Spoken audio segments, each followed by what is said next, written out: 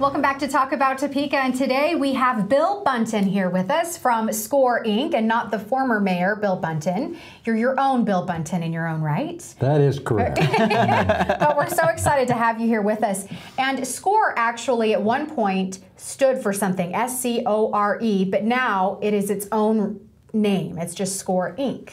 It was the Service Corps of Retired Executives. The people in Washington that sponsor us decided to eliminate the retired because we're looking for volunteers that are not retired to become SCORE volunteers. Now, you guys do some really great stuff. The SCORE program with executives, helping out, kind of mentor program for other businesses. Tell us about how this program works. We're sharing our experience in business. Most of us have a lot of it. And we're mentoring and counseling small businesses and small business people. We try to work with them and make suggestions and find opportunities and unravel snags and help small businesses grow, and particularly help small businesses succeed in the Topeka community. And Bill, what sector did you come from? Like, what did you do before you were helping out here? For about 50 years, I was a banker. Oh. And here for about 13 years back in the 1970s, and then elsewhere for the rest of that time. Yeah. Now, you talked about eliminating snags, because I think a lot of people think, oh, I can do this. I can be a small business owner. But you're kind of like a filter where you kind of help them, maybe, you know, tweaking things a little bit to make it a successful business. Yeah, yes, that's a good way to put it. We also try to find other resources that we can't provide to help the small business people. And we rely on our friends and on other people that we know in the community who may have the expertise to provide to our client. How important is it, as we see a lot of, corporate structures coming in for these smaller businesses here, making the climate a little more difficult. How important is it for us to be able to provide the climate that allows Topeka to have small businesses prosper here? Well, it's very important. Nationally, over 50% of the economic activity is done by small businesses. 50% of or slightly less than 50%, slightly more than 50% of the employment, and slightly less than 50% of GNP or GDP is produced by small businesses throughout the United States. It's particularly important in Topeka. We're not a small business community. One of my friends tells me frequently that we have fewer home-owned businesses on Wanamaker than all but 2 of the 250 metropolitan statistical areas. Wow. We're a community of state, of government, of education, and of medicine. And there's not an awful lot of entrepreneurial encouragement that comes from those sectors of the economy or community. I worked in Wichita for the same length of time, had the same job in Wichita that I had in Topeka. And it's good to compare the economies of the two cities. Wichita is a tremendously entrepreneurial town. You think about the companies that have come from Wichita, the Boeings, the Beaches, the Cessnas, the Pizza Huts. I didn't even realize they came from there. Yeah. The Rent-A-Centers. We've had good companies come from Topeka too. Private brands, the shoe company. Yes. We've also had our utilities and several insurance companies. But we just haven't had that entrepreneurial breadth that other towns have had. So we're trying to encourage entrepreneurialism in the Topeka community. We have a couple of people that we work with. One is the Washburn Small Business Development Center. They're an excellent resource. They have a staff. They're also sponsored by the Small Business Administration, which we're sponsored by. But they have a full-time staff, so we encourage people to develop their business plans working with that full-time staff. The Chamber also has a economic development system, brand new. Well, she's been here now a year. Brand new gal that is experienced in developing small business programs, and I'm looking forward to good results from Glenda. But this is all really important stuff, because really the main factor when it comes to starting your own business is, do you have the money? Do you have the capital to be able to get something going?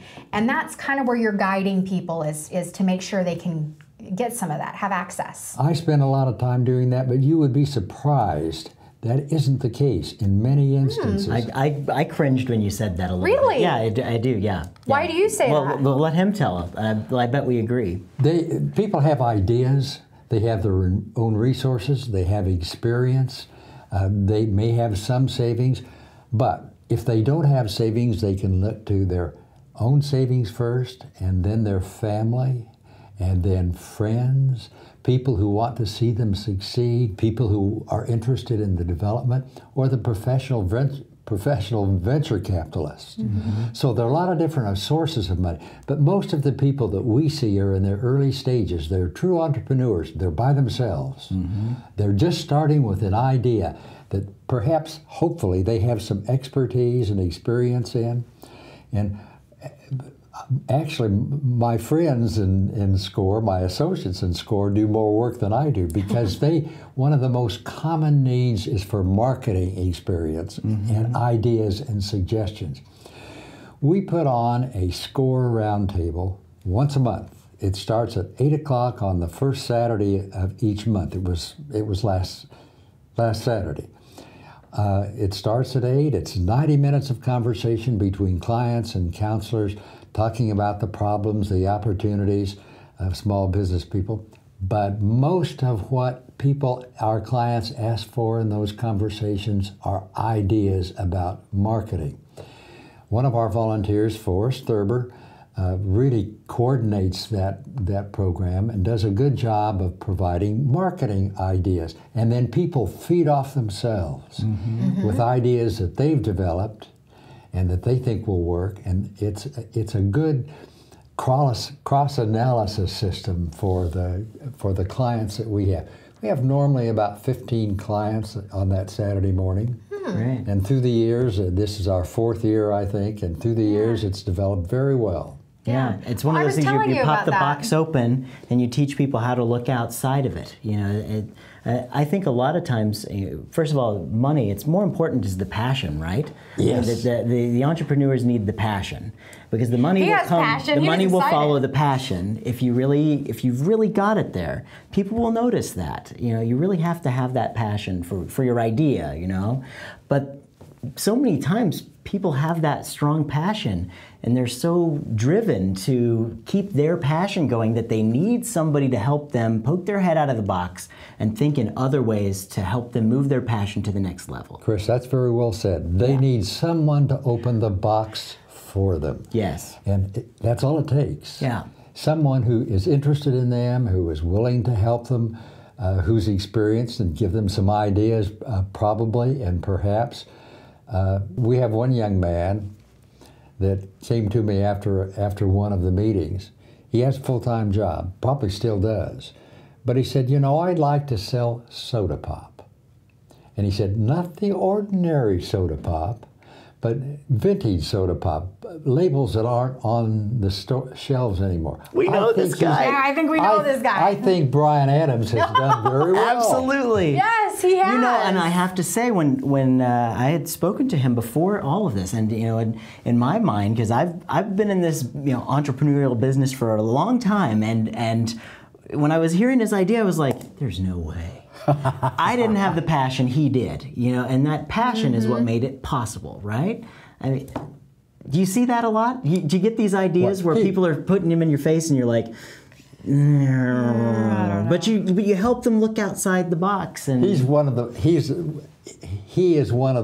most fun people that I've talked to and watched through the years. Yes. But we have a lot of people that have taken the courses, the entrepreneurial courses through the Washburn SBDC or through the Chamber's Go Topeka program, and they go through these courses and they take one step at a time. There's one thing about small business.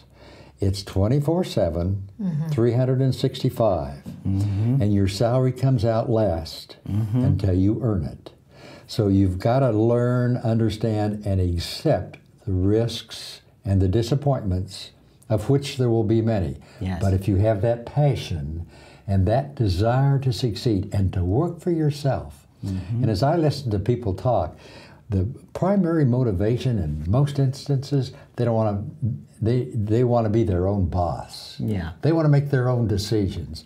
They don't want to sit at a desk and not have any responsibility or accountability that depends on someone else.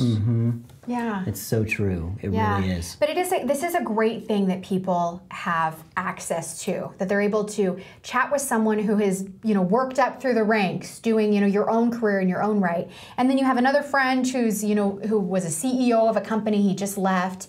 But it's good to have people from all different career angles that are able to help that one entrepreneur. Absolutely. Now, we don't do this because we don't have this many customers, but I was in Wichita Thursday night for their annual meeting. And as a former Wichitan, I can relate to their economy. One of their SCORE volunteers has counseled 600 people in a year. Much of this is by email. Wow. We telephone face-to-face. We counsel face-to-face, by telephone, and by email. The Wichita chapter talked to 629 people during the fiscal year. Our fiscal year is September 30, October 1, September 30. We don't do that many, and most of our counseling is face to face.